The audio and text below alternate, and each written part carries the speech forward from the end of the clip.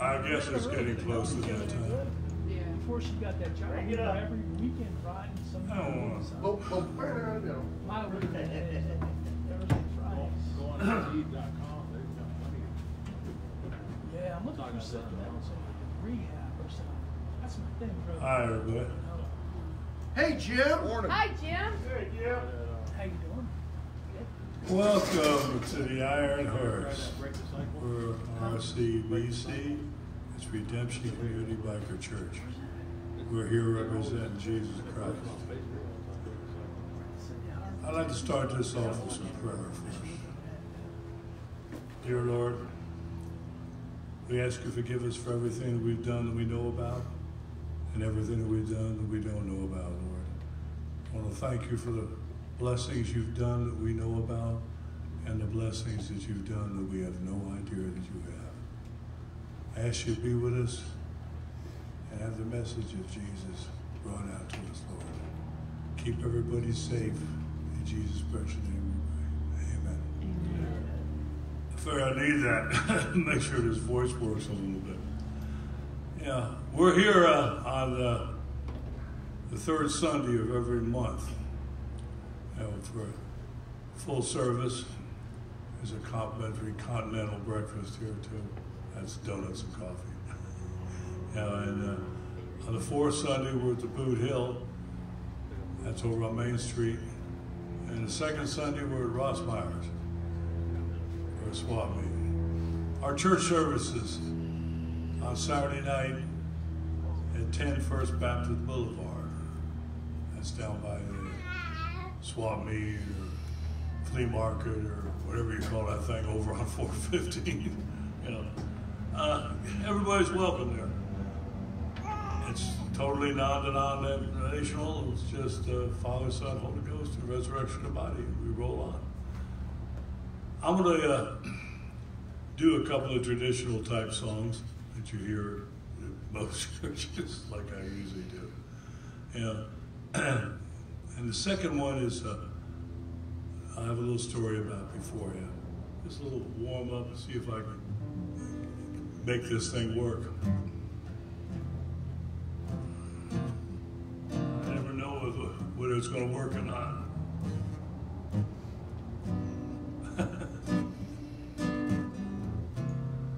John, you must have known I was going to do this.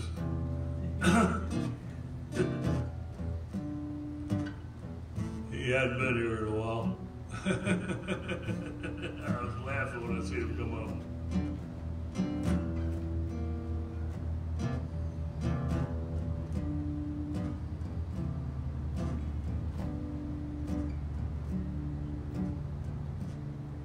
Call it Stormy Monday,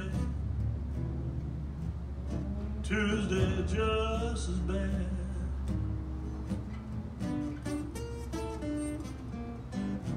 Call it Stormy Monday, Tuesday just as bad.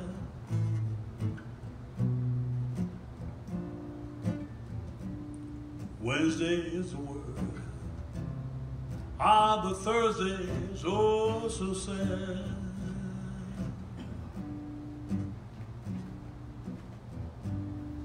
Eagle flies on Friday, Saturday I go out.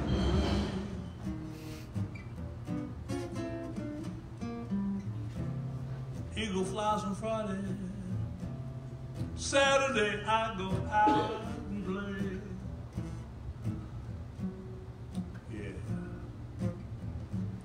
Sunday I go to church and get down on my knees and pray. You know what I say? Thank you, Jesus, for all you've done for me.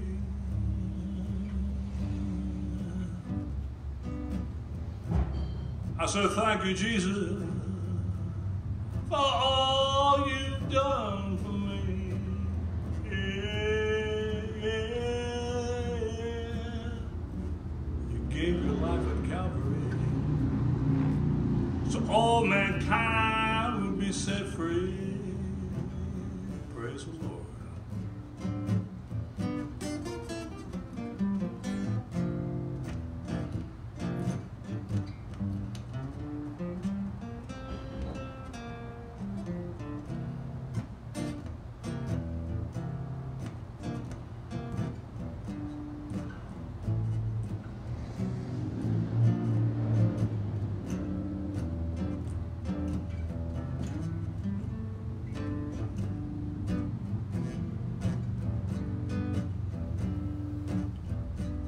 Call it stormy Monday,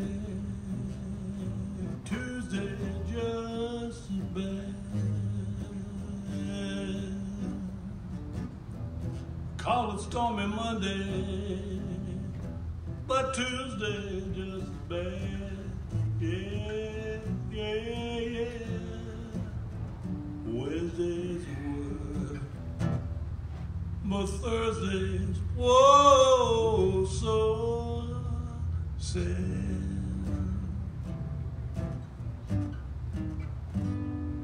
Amen. How are you? That's my favorite song, Jim. That's my favorite song. I know it is. That's why I laughed when I seen you coming up.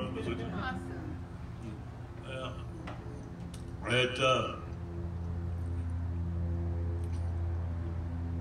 Long way back, I was kind of working for the government, and I was asked to write a song, for Easter Sunday, and this was on the Friday before Easter.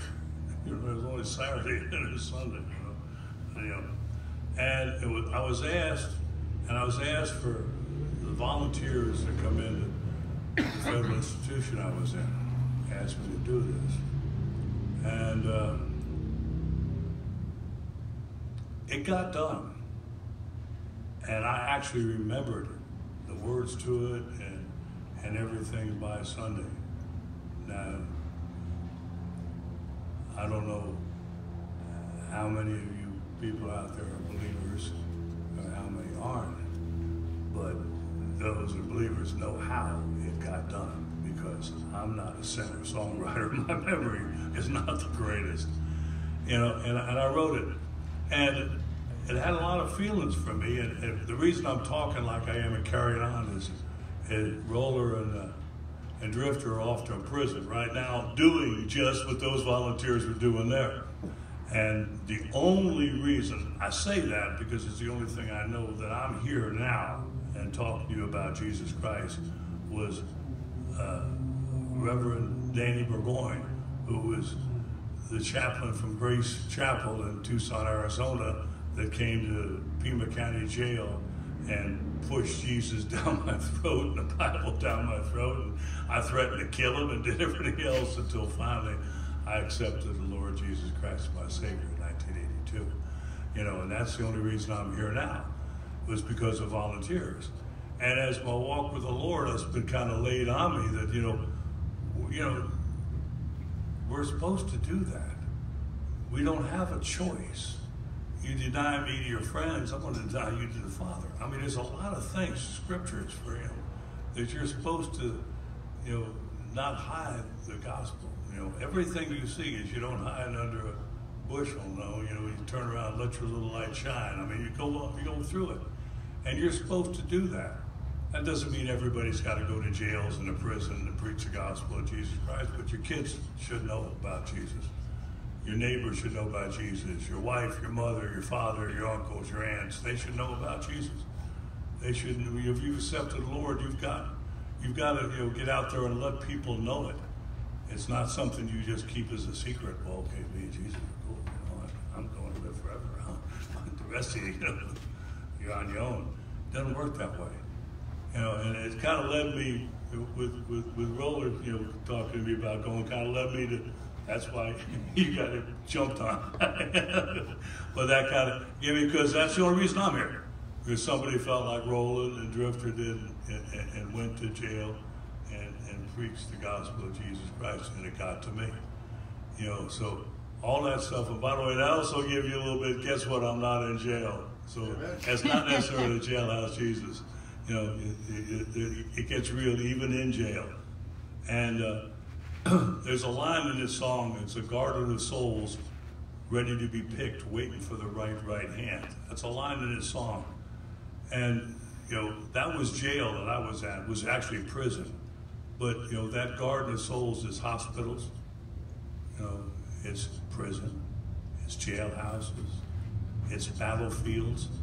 Any place that you find yourself really at the end of your rope and you're looking for divine intervention, that is the garden of souls.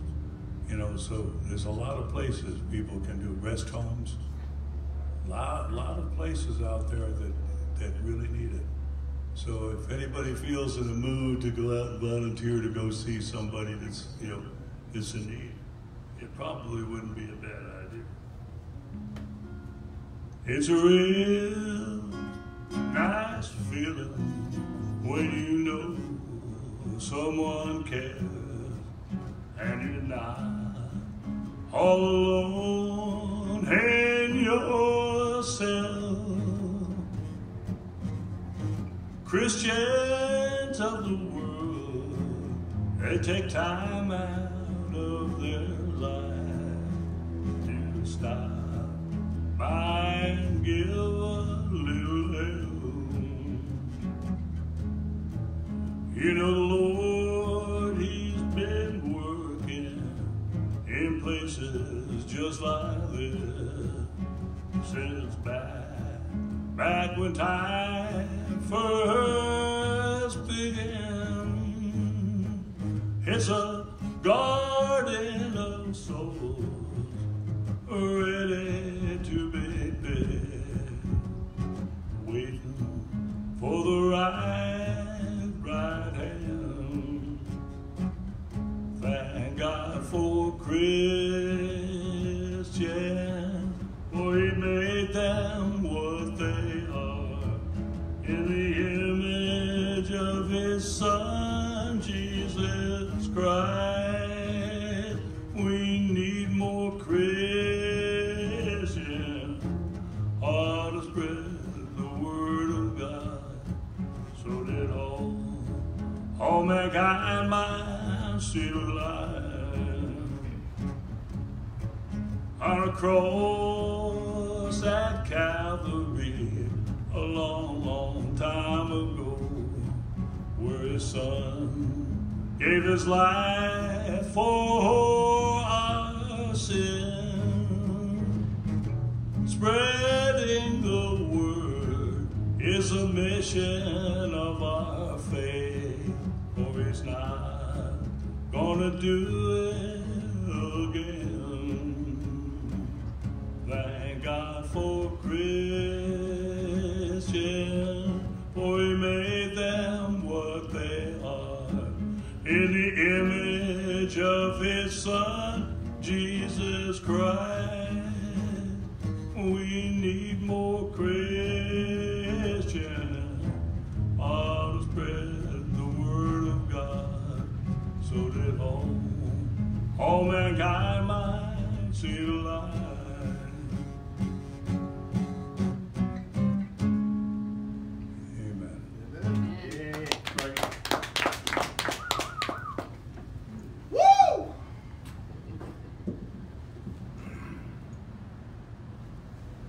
Well, good morning, everybody. Good morning, Frankie. Just calm it down, okay? Calm it down a little bit. Oh, before we get going, let's go to the Lord in prayer. Father God, we praise You. We love You. Lord, we thank You for all You do in our lives. We pray this morning that You would bring Your word to us. Make it real in our lives. Push away the distractions. Help us to focus on what You'd have us to learn. We love You and praise You. In Jesus' name, amen. So I'm going to start with two words that are not popular in today's society. Merry Christmas. Merry Christmas. Merry Christmas. Merry Christmas, yeah. You know, it's funny. I don't know when that became a bad thing, but it's happened. There are too many places nowadays where you're supposed to say Happy Holidays.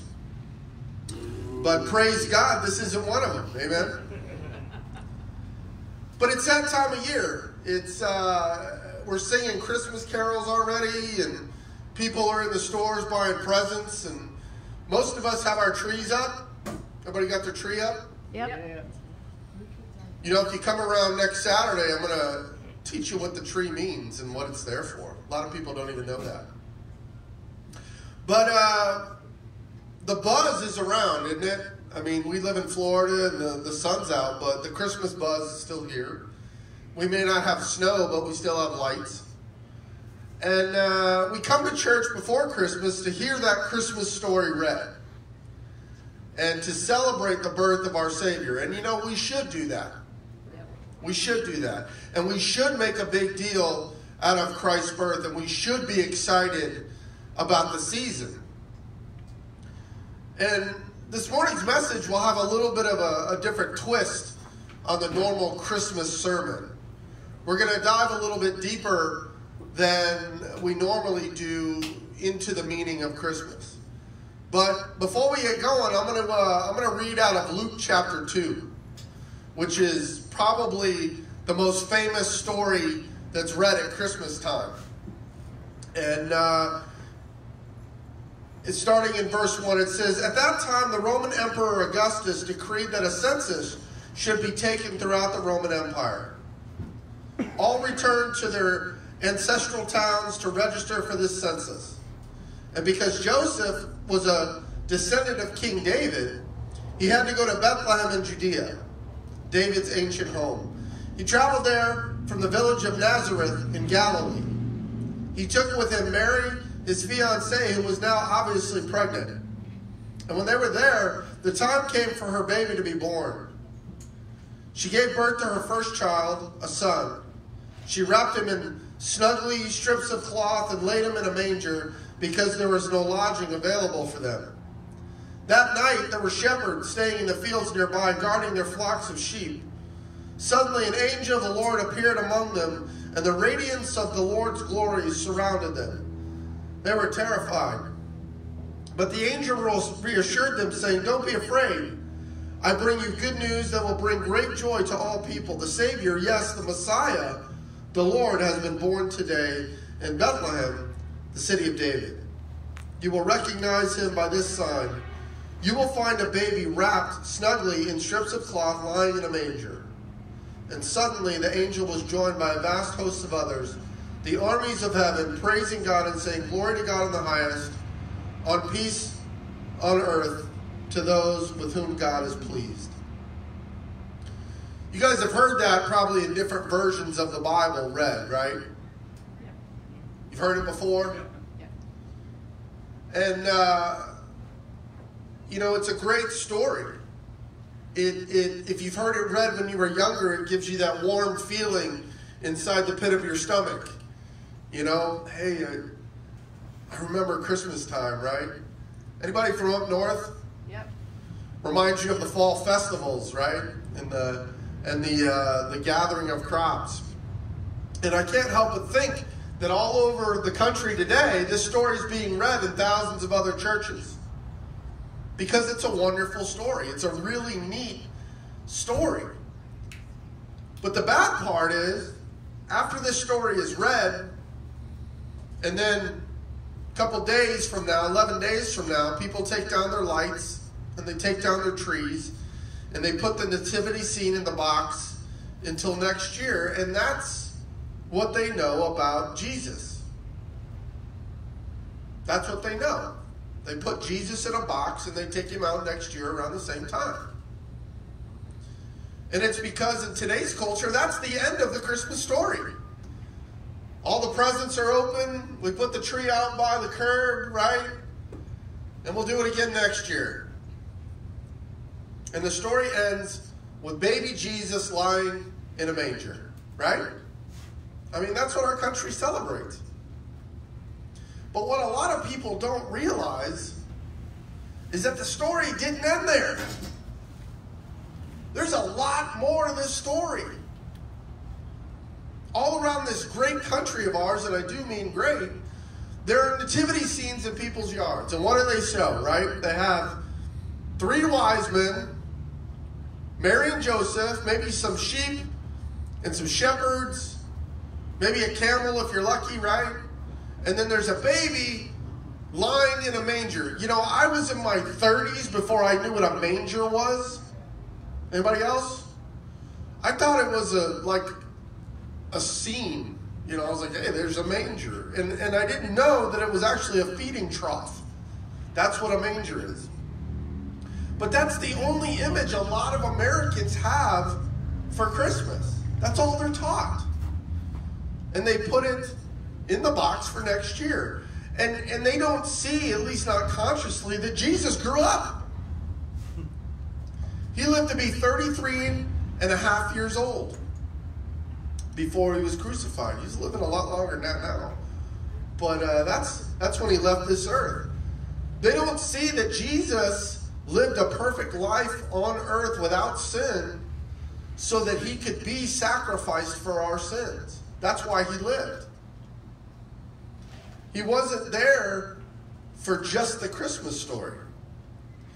People don't see the torture and the horrible death he went through for our sins so that we could spend eternity with him. That's not part of the Christmas story, right? That would be a miserable Christmas story, right? Yep. If that's what they showed. But that's the story. It's not just a baby in a feeding trough. And then when we see the torture story and the horrible death, that's Easter, right? But we pretty that up with bunnies and eggs, right? Yep. Folks, listen, that's all the same story. That's the same story. And we as a church have to help people to learn this story and to link those two events. Because otherwise, it's getting lost. It's getting lost. Otherwise, Jesus will never be anything more than a lot of people than the baby in the manger at the mall. They don't really understand the story. They just understand that there was a baby and he was born and there were shepherds and they smelled like sheep and there was a star, right? That's what we know. And his name isn't just Jesus. It's Jesus, the Christ. A lot of people think that Jesus' last name was Christ. No, it wasn't. Okay? It's Jesus, the Christ. And Christ means Messiah. That's what the word means, is Messiah. And in Matthew 16, verses 13 through 17, it says, when Jesus came to the region of Caesarea Philippi, he asked his disciples, who do people say that the Son of Man is?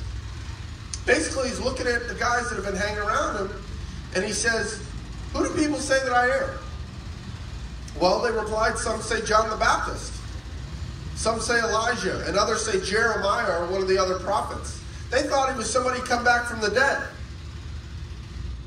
Then he asked them, but who do you say that I am? Simon Peter answered, you are the Messiah, the Son of the living God. Jesus replied, you are blessed, Simon, son of John, because my Father in heaven has revealed this to you. You did not learn this from any human being. See, Jesus means a lot more than presents under the tree, but those presents are a symbol of his gift to us. But people don't put that together because we don't talk about it nowadays.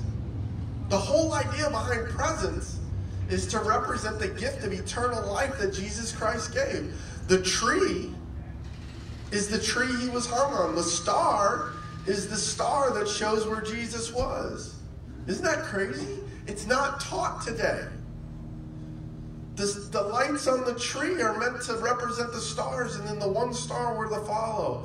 And underneath the tree, you find Jesus, which is where the gifts are. That's crazy that it's not taught, but that's what Jesus is. He's the Messiah. In Luke 24, verses 1 through 7, it says, but very early on Sunday morning, the women went to the tomb. This is after he was crucified, taking the spices they had prepared. You know why they took spices? Because dead bodies stink. They were going to cover up the smell with the spices. They found the stone had been rolled away from the entrance. So they went in, but they didn't find the body of the Lord Jesus. They stood there puzzled. And two men suddenly appeared to them, clothed in dazzling robes. The women were terrified and bowed their faces to the ground. Then the man asked, why are you looking among the dead for someone who's alive? They didn't believe that he was going to rise, even though he told them. They said, he isn't here. He is risen from the dead. Remember what he told you back in Galilee, that the Son of Man must be betrayed into the hands of sinful men and be crucified, and then he would rise again on the third day. He is the Messiah. And you know how we know that? Because he came back from the dead. Anybody else? Anybody seen that? Yeah? Anybody come back from the dead here? No. You see, without the resurrection, Jesus didn't matter. Acts 2, verses 32 through 36. Listen to this. God raised Jesus from the dead, and we are all witnesses of this. Now he is exalted to the place of highest honor in heaven at God's right hand, because he is the Messiah. And the Father, as he had promised, gave him the Holy Spirit to pour out among us, just as you see in here today. The Holy Spirit is what puts the need for God and the desire to do good things inside of us. And we only have that because Jesus left. For David himself never ascended into heaven, yet he said, the Lord said to my Lord, sit in the place of honor on my right hand until I humble your enemies, making them a footstool under your feet. So let everyone in Israel know for certain that God has made this Jesus, whom you crucified, to be both Lord and Messiah. Folks, these things were written thousands of years ago. But they came true. The Christmas story doesn't end when we put away our decorations. You know, it's funny. People tell me, well, Jesus, how do you know Jesus existed? And I say, because every calendar in the world is based off of his birth. There's something special about that. He's a special guy. How do you know he existed? Because thousands of years, his book is still the bestseller out there. Amen. This book changes lives. And that manger, the feeding trough we talked about, he's not in there anymore. Although this season, that's where we see him as a baby. He's not a baby. Jesus Christ overcame this world and death, and now he is at the right hand of the Father. And that's our only hope for this world. That is our only hope for this world. Because none of us are getting out alive. I don't know if you figured that out or not yet. During this time, there are a lot of people who observe Advent. Have you heard of Advent before? Yep. You might have heard the word. Advent is a Latin word. It simply means coming. And during Advent, people light candles and they read scriptures out of Isaiah to talk about the coming Messiah. And Jews did that years ago. But those prophecies were about the coming Messiah. Guess what? He already came. Not many people understand that Advent, when we talk about Christmas time, is only the first Advent. It's only the first one. The story of the coming Messiah. But there's a second Advent. The Bible talks about it in Matthew 24. We're not going to read it. It's not a pleasant story. And if you're not a Christian, the second Advent is not a story that will give you a warm feeling. It talks about what's going to happen in this world. And it's amazing as how the years go on, it starts to resemble what it says in the Bible. And the prophecies of the Middle East, it's like, the Middle East shouldn't be anything. But yet, it's the focus of our world. Why? Because there's something special about it. You know? The second Advent is when Jesus returns to get his people, the church, us. Those of us who have accepted him as Lord and Savior. And if we're dead, we're going to be risen up to go with him, regardless. Our bodies. Scripture tells us to be absent from the body is to be present with the Lord. So we know that when we leave this earth, 1 second after we're gone, we're either going to be with him or we're going to be in another place that people don't like to talk about today. But the reality is that's what the Christmas story is. That's what it's about. It's not about shopping malls.